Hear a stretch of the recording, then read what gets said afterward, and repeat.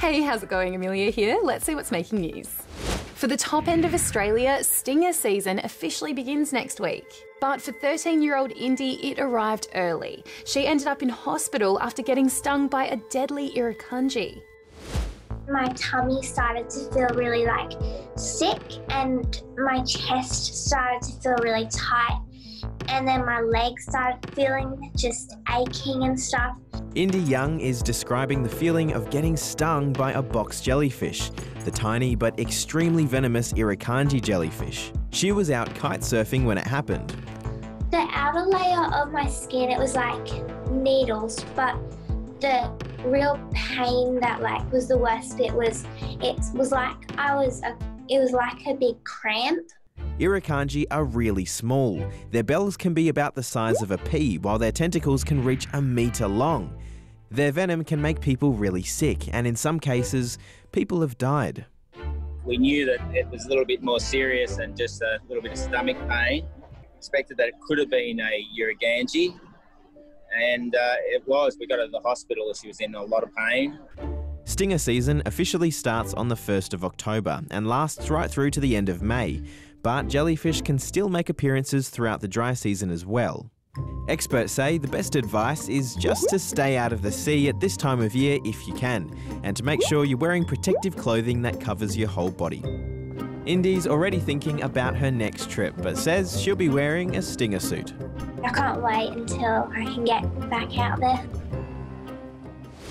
Archaeologists in Egypt have unearthed dozens of coffins buried more than 2,500 years ago. They were found in an ancient burial ground south of Cairo near several pyramids. The wooden sarcophagi are pretty special. They're painted and covered in hieroglyphs. Archaeologists are still trying to work out where they came from and who's actually in them. India's Taj Mahal has reopened. It's been closed for 6 months because of COVID-19, but now authorities have decided to reopen the 17th century tomb to visitors, although not as many as in the past.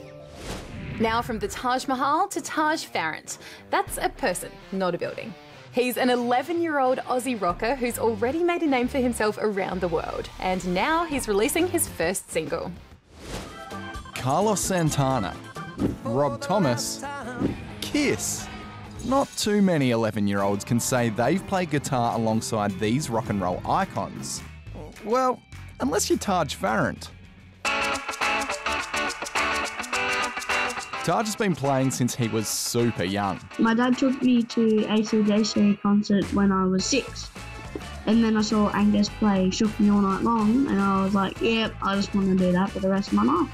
And since then, he's been trotting the globe, playing with some of rock's biggest names.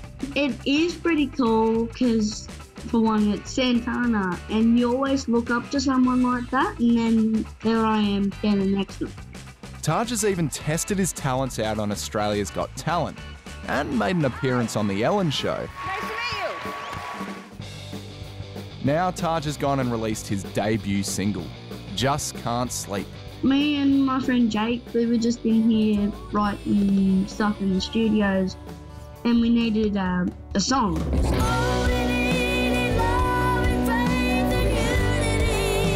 So we started playing around on the guitar, and then we came up with Just Can't Sleep.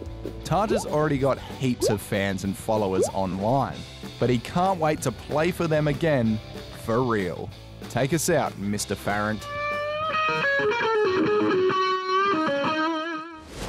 Now it's time for some cheeky creatures wreaking havoc on the soccer field, just because they can. It's time for Pitch Invaders. It's hard to tackle a macaw, as this Brazilian player now knows. The pesky parrot swooped in and landed on her head during the national women's team training in Rio. I guess that's macaw 1, Brazil 0.